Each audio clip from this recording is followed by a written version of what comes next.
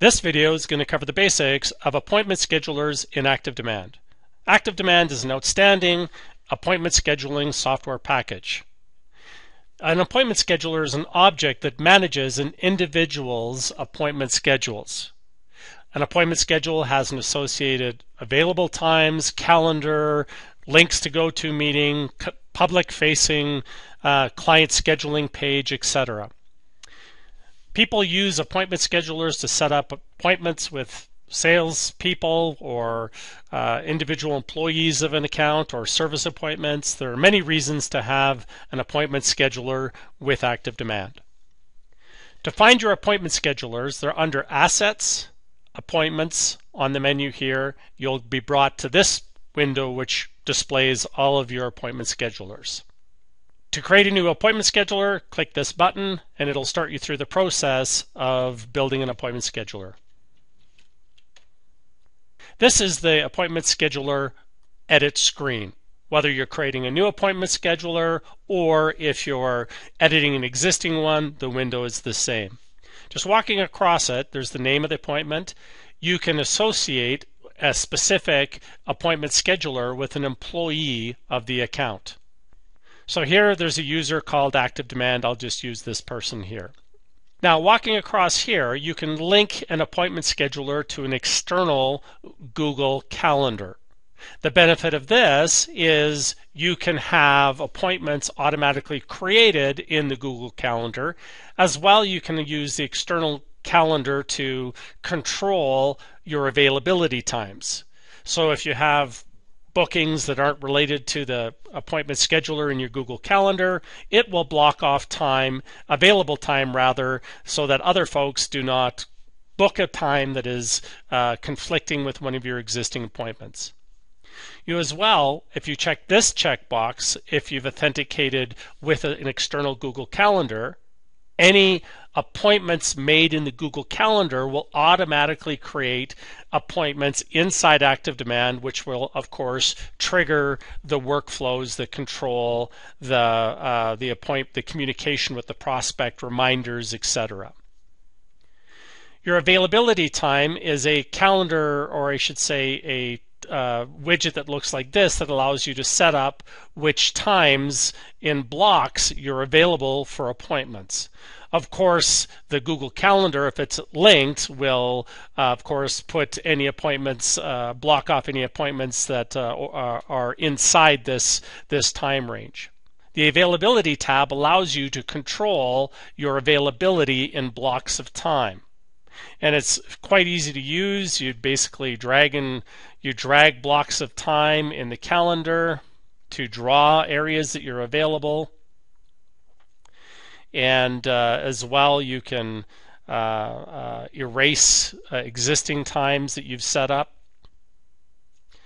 by just drawing over top of the areas that are already defined. So the client-facing registration page will only display time slots that are in this gray area here as available.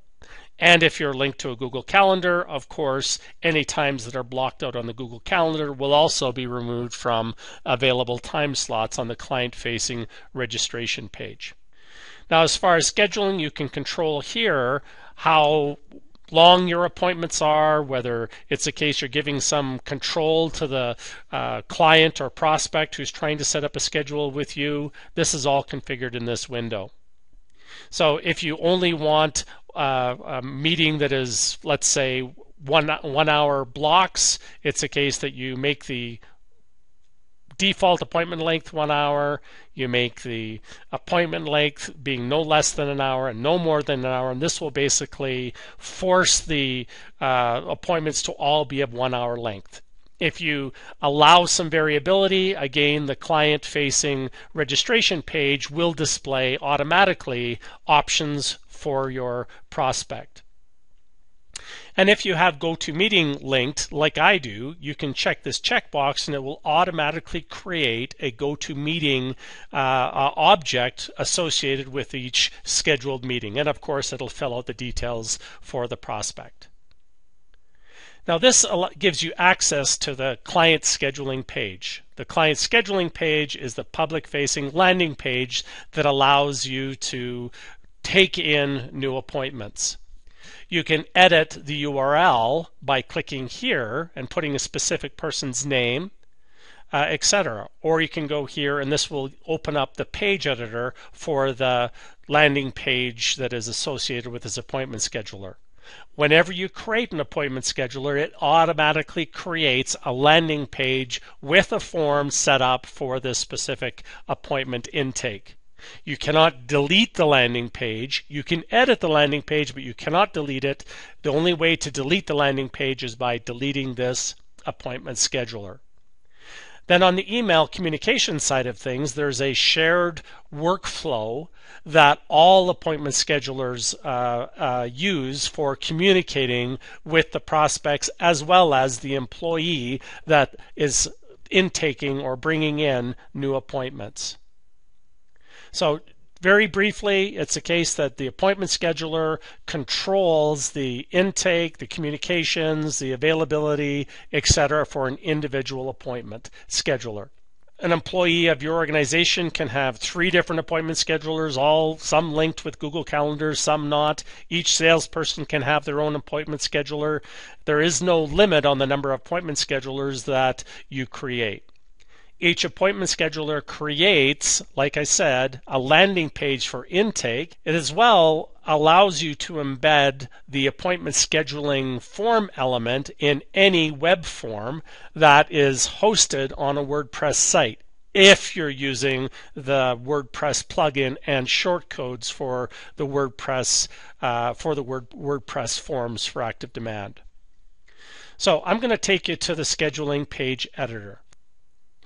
So this is the scheduling page editor, which is just a standard landing page with a built-in form that is set up specifically with the appointment scheduler's web form element.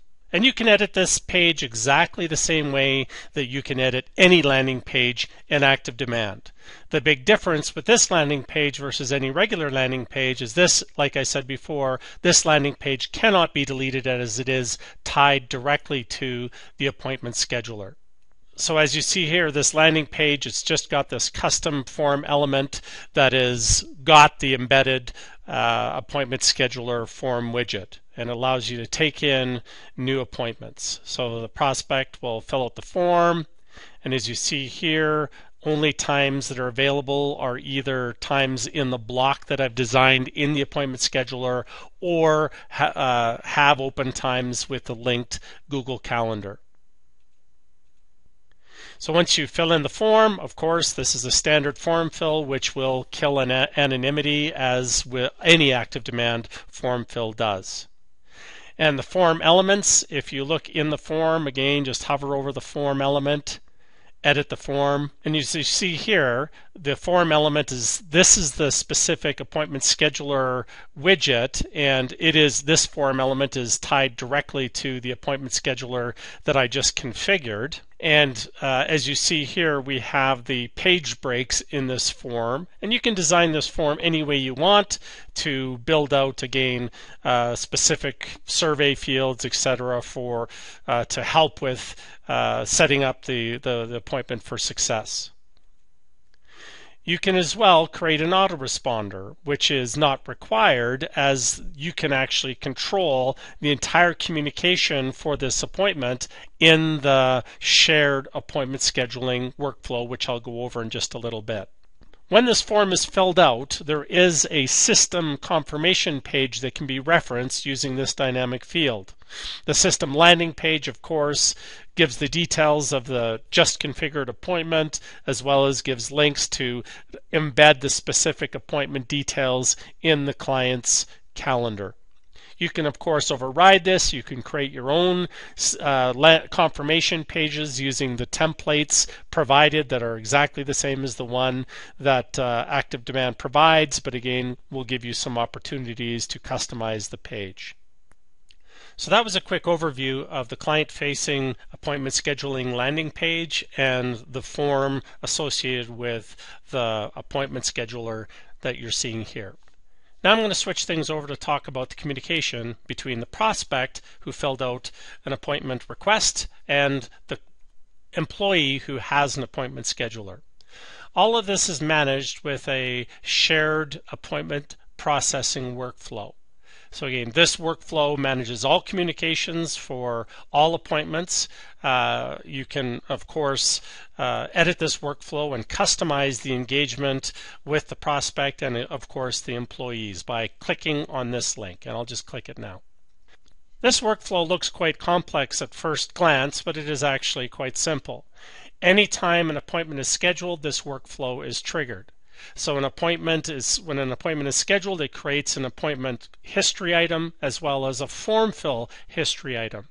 You have access to all of the elements of the form fill history item from within this workflow, as well as having access to the appointment that triggered the workflow. So as you see here, there's two different types of appointments, one that has a GoToMeeting link and one that does not have a GoToMeeting link. So of course the emails have to be different, one that's including the GoToMeeting links, the other one that doesn't. If you see here, these emails with the direction from left to right are going to the prospect who filled out the form. Emails from right to left with this arrow here are going to the appointment scheduler owner. And again, you can click on the emails, you can edit the emails, and customize the emails how you see fit. And there's a few reminders that are set up. For example, if it's a case that if the schedule is more than a day away, we'll wait for the 1-day reminder, check to see if the appointment has been canceled, and if it's been canceled, we'll tell the owner of the calendar about the cancellation. If it's not, we're going to send 1-day reminders, as well as we're going to send a 1-hour reminder as well. So it's very easy for you to bring in other elements like, for example, SMS messages or robocalls or any of this type of stuff, or customize the emails inside this workflow.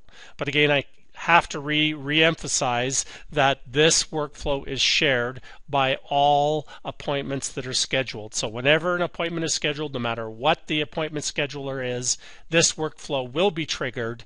And so if you make changes to this workflow, it impacts all appointment schedulers. Now I'm going to talk about managing scheduled appointments. Like I said before, whenever somebody creates an appointment or schedules an appointment, it creates an appointment object, which is managed by this workflow. The appointment object is embedded into the prospect's timeline, and it as well will create an appointment in a linked Google Calendar. As well, it will create a GoToMeeting in GoToMeeting if it is configured to do so.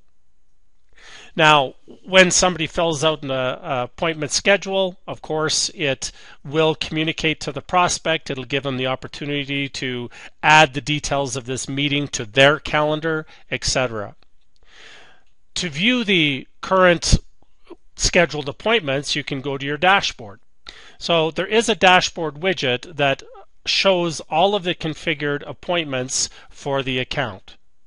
Orange says that there is an appointment scheduled. If it's a case that it has been confirmed, it'll change color. If it's been canceled, again, the appointment will change color. And on the prospect's timeline, so if you imagine this prospect just filled out an appointment schedule, of course there is a form fill that happens. So this person fills out this form. But then if you see here, it actually creates an appointment object on the prospect's timeline. And of course, somebody can come in and cancel the appointment from the timeline here, and it will change the state of the appointment object.